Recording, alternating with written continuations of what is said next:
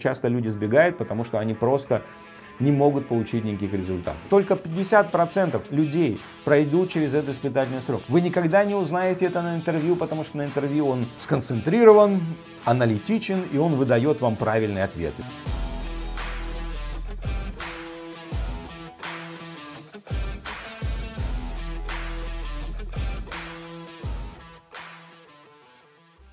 Привет, с вами Александр Высоцкий, и сегодня меня спросили о том, какой должен быть испытательный срок для сотрудника.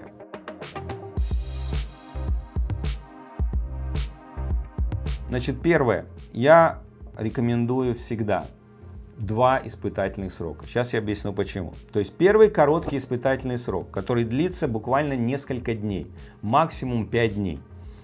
Сразу вам хочу сказать, что для большинства кандидатов он закончится к концу 2-го дня. Для большинства. Через этот первый испытательный срок у вас должно прорваться не больше 50% ваших кандидатов. У нас в компании прорывается около 30%.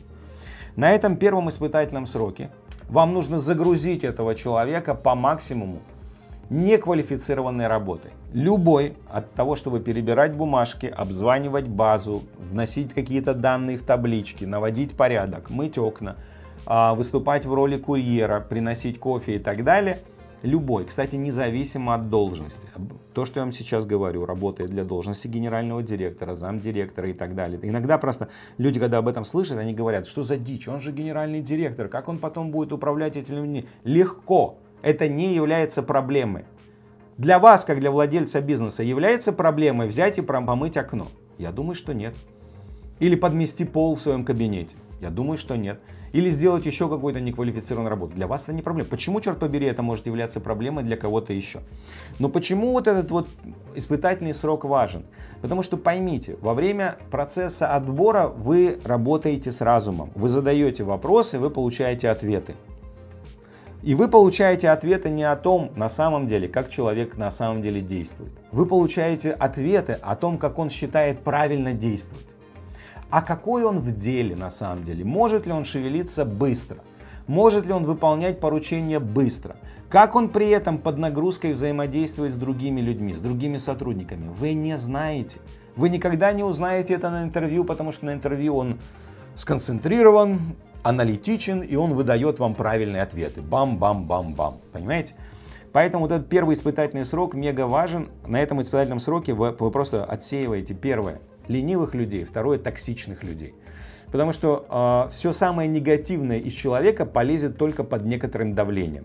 Поэтому, кстати, этот испытательный срок, первая часть, должна быть с давлением. То есть заданий нужно давать больше, чем человек комфортно может выполнить. Потому что только под давлением вы увидите, как он реагирует, какие он проявляет эмоции, насколько он сотрудничает, насколько он доброжелателен.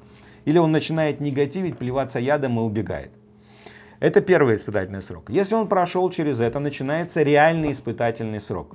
Во время реального испытательного срока, я вам, кстати, рекомендую его тоже ограничить 3-4 неделями, не больше. Человек частично учится. То есть что он учит? Пару часов в день он тратит на то, чтобы изучить ваши регламенты, ваши стандарты, ваш продукт. И остальное время он начинает работать под присмотром руководителя. Очень тщательно. Вот очень важный момент на вот испытательный срок — дать человеку план работы. Потому что когда новый человек приходит в компанию, самое дикое, что можно было бы от него ожидать, но мы так поступаем, предприниматели, мы так делаем, мы берем нового маркетолога, который никогда не работал в нашей компании, и мы говорим: ну давай разберись, сынок, и покажи свое самое лучшее.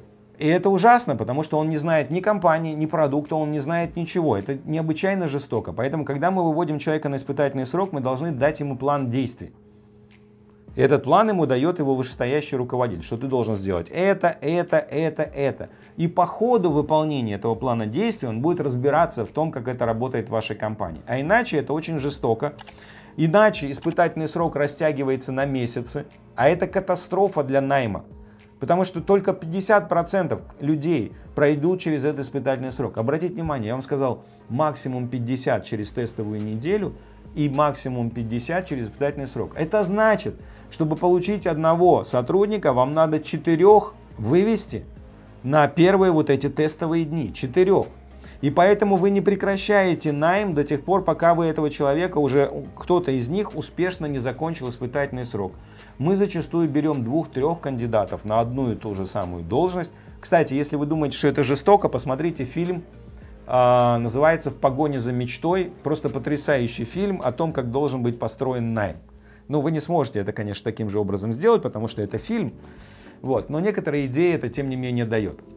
И на испытательном сроке он должен тратить пару часов в день на то, чтобы изучать особенности компании, а оставшиеся 6 часов он должен работать. И так как, естественно, в этот момент компания на него тратит очень много денег, времени, усилий, внимания руководителей, естественно, он при этом на испытательном сроке не должен получать полноценную зарплату. Ну, это нормально. И мы об этом ему сразу говорим, что на тестовых днях ты получаешь зарплату, грубо говоря, как курьер. На испытательном сроке ты получаешь 60% твоей нормальной заработной платы. Но когда ты закончишь успешно испытательный срок, ты можешь закончить его через 2 недели, через 3 недели. Если ты через 4 не закончил, то ты его не прошел. Все. Вам нужно установить этот стандарт, иначе служба персонала будет бесконечно возиться с этими людьми и будет создавать вам проблемы, потому что нам люди нужны быстро. То после этого только ты начинаешь после испытательного срока, ты начинаешь получать заработную плату. Итак, 2 уровня испытательных сроков, обязательное обучение во время второго испытательного срока, настоящего испытательного срока, обязательное планирование его работы вышестоящим руководителем, который прямо дает ему готовые планы, для того, чтобы он мог быстро начать работать, потому что часто люди сбегают, потому что они просто не могут получить никаких результатов. Они попали в какой-то хаос, они чувствуют себя в хаосе, они чувствуют себя ненужным, они чувствуют, что они не могут ничего хорошего сделать, и они сбегают. И, конечно, полноценная заработная плата только после завершения испытательного срока. И еще раз хочу подчеркнуть, если из 4 кандидатов, которые вышли у вас на тестовую неделю, у вас на выходе испытательного срока 4, поверьте мне, у вас что-то адски неправильно в системе найма. Потому что мы в компании у себя используем самые изощренные технологии интервьюируемые, найма, привлечения. И у нас этот коэффициент 1 к 4. Если у вас будет 1 к 4, но это более-менее нормально. Если у вас, грубо говоря, из 3 нанятых все 3 проходят тестовую неделю, испытательный срок, это значит, вы берете кого попало. И большинство из этих людей вам не нужны, потому что это они становятся обузой для компании. Если вам понравилось это видео, не забывайте лайкать, подписываться на канал и жмите на колокольчик, чтобы вам приходили уведомления о новых видео. До встречи!